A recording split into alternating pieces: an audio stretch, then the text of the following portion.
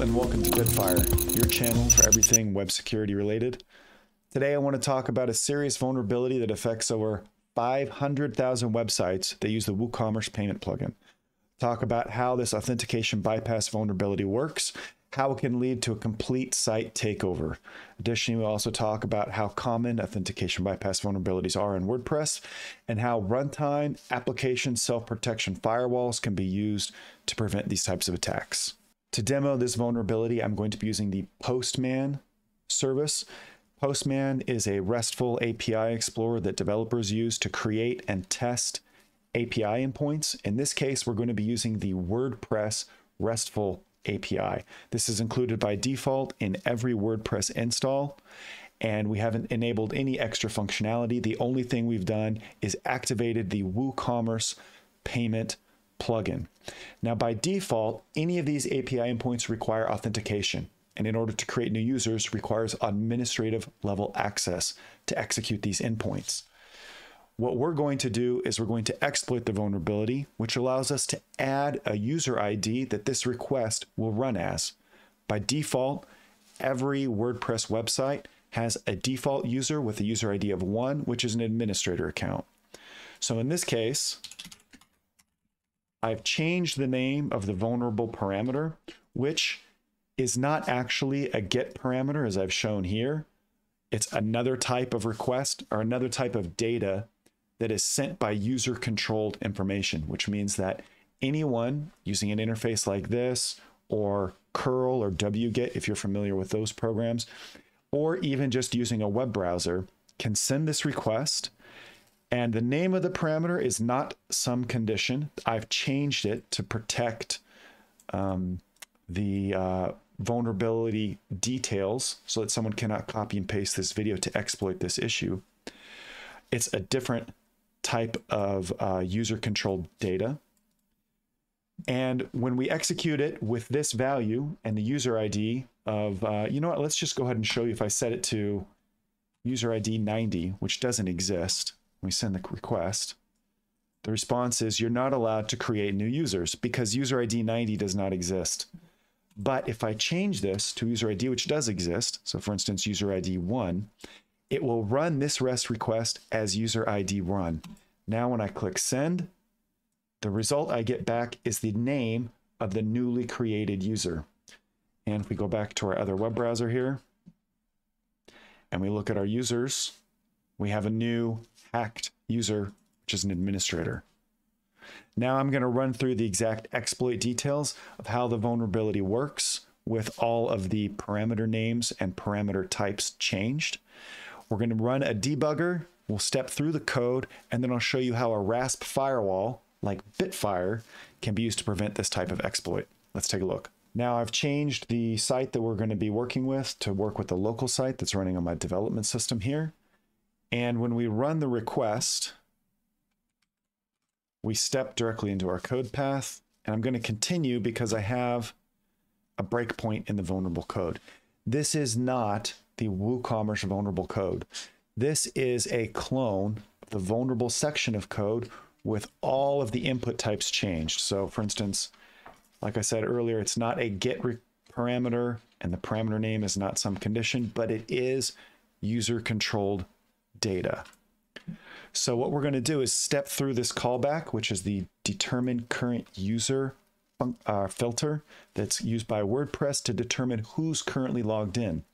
The WooCommerce payment system updates this filter with this code or code very similar to this, which looks at, here we're checking if our get code has the condition, which it does, and then it's going to return the int value of that condition, which is 1. And now we're going to pop up in the call stack to the WordPress code for these filters. Code's a little complicated, but what I want you to take note of is there's these callbacks. Okay. There's the WordPress validate auth cookie callback, which is already run. That callback returned false. It was not able to determine the current user. Then we ran the WooCommerce payment plugin, which returned the value of 1. Here's our value right here, which is the user ID of the currently logged in user it's trying to figure out. Now, there's two more callbacks that need to run. Validate the logged in cookie and validate application password. These are the two default authentication methods that are included with WordPress. We're about to run those next. I want you to see what that code looks like. So as we step over and we get to the call right here, where we're going to call those functions, we're going to go ahead and step into it. This is the WordPress validate logged in cookie, which takes as an argument the user ID of the last filter, because all these calls are chained. Because that filter returned the user ID of 1, this code's going to see that a user's already been set, and it's just going to go ahead and leave it the same. Now we're going to skip through. We're going to look at the next one for the application password, and has the exact same code here. Because it already has a user ID value of 1, it's going to go ahead and return that. We've run all the filters to determine the current user ID. Now we can pop out of this.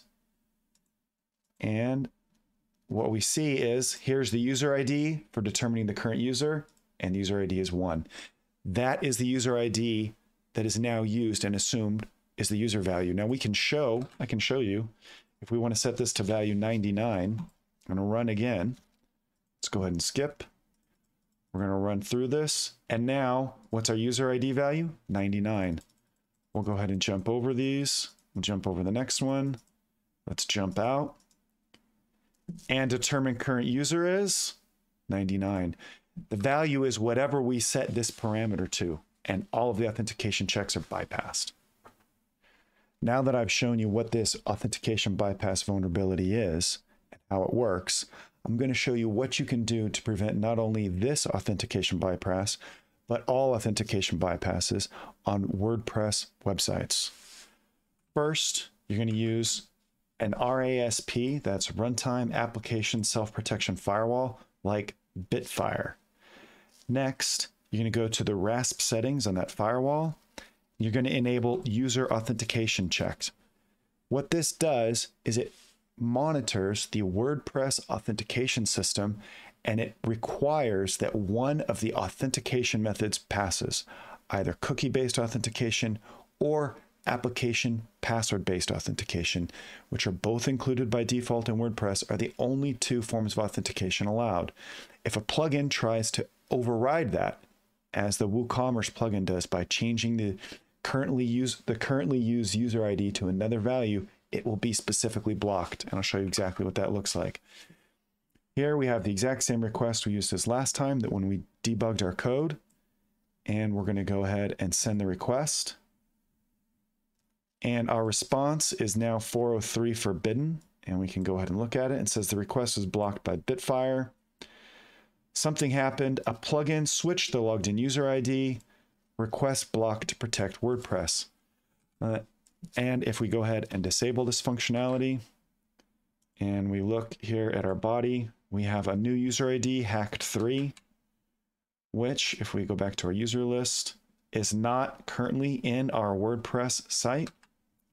We go back to this system, the Postman, and we repost this request with the authentication check turned off, and we post, we can see we have the new user account was created, hacked3, and we go back to look at our user list, and we have two new user accounts. One is hacked3. If you have any questions about how this vulnerability works, or specifics about how the RASP authentication system works inside the Bitfire firewall, go ahead and drop a comment down below. I'd be happy to reply to you and let you know anything that you might have be curious about. Thanks so much for your time. See you on the next one.